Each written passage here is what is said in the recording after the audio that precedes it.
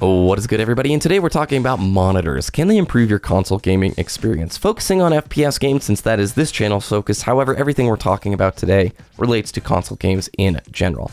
The main stat that gets thrown around for monitors being the benefit over TVs when it comes to gaming is faster response times.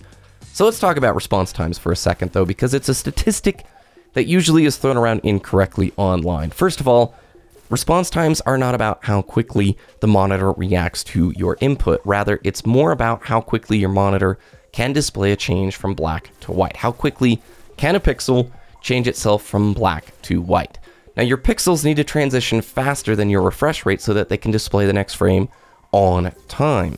What does all that basically mean? Well, on a 60 Hz monitor, you want your response time to be very quick so that the next frame that shows up is the correct colors and it's the exact correct representation of what that frame is. So if you've ever played on a really inexpensive monitor, something with like a 20 ms response time or greater, this usually materializes in the form of what's called ghosting. This is when trails of the previous frame or motion or moving objects from that previous frame show up on the following frame. And this can lead to super distracting visual artifacts that can take your focus off of the image and off of the game. I've had two monitors that I've played with over the years. I currently play on a BenQ RL2455HM, which is a mouthful, but that is a 1 ms response time monitor. My old monitor was a less expensive 24-inch 7MS LG monitor, and the difference between the two is night and day, with the LG, the longer response time one, giving a lot more ghosting and much more blurriness when I'm playing 60 FPS games, and there's a lot of motion going on, and it's distracting. I won't say a 1 ms or a 2 ms response time monitor will radically change your gameplay.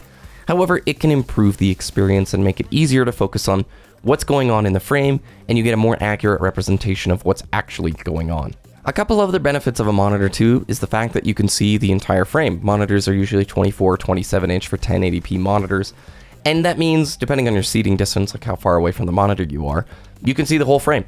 The peripheral vision doesn't have to scan, like your eyes don't have to move across the screen as much as they would if you were like on a big 55-inch TV to look at the radar, look at somebody flanking on the edge of the screen. You get a sense of the entire image at once, which in a first-person shooter is huge. If you can see somebody flanking or see the radar from the corner of your eye without having to run your entire eyes across the screen up to the upper left or wherever the radar may be, that is an advantage. Additionally, a lot of modern monitors have what's called a black equalizer. It's a complicated way of saying that the monitor can play with the gamma curve to make the really dark areas a bit brighter. This can definitely help like in dark areas, and you might be able to pull some definition out, but it can also kill the mood if you're looking for any sort of cinematic experience. However, there are some cons to monitors. They're not as fun for casual games, requires a different seating setup like a desk, and you usually are a lot closer. And it totally is not fun for couch co-op. Like, it takes away the more chill vibes of gaming where you have a couch, you've got some friends, you can just lean back, or let's say it's a more cinematic narrative-driven game, less competitive.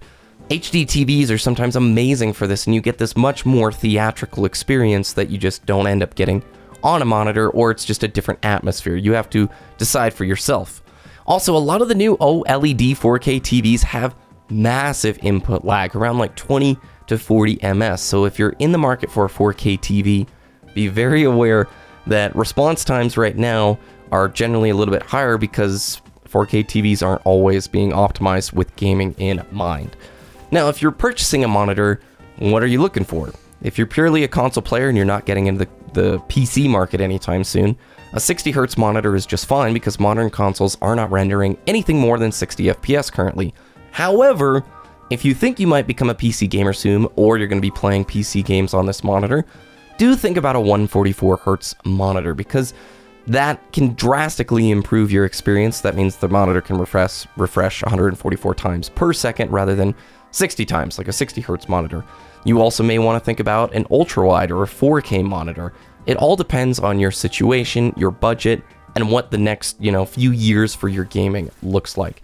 My recommendation, I would look at a 1080p 60 Hz monitor that has 1 to 2 ms of response time, double check that response time on displaylag.com, and read reviews.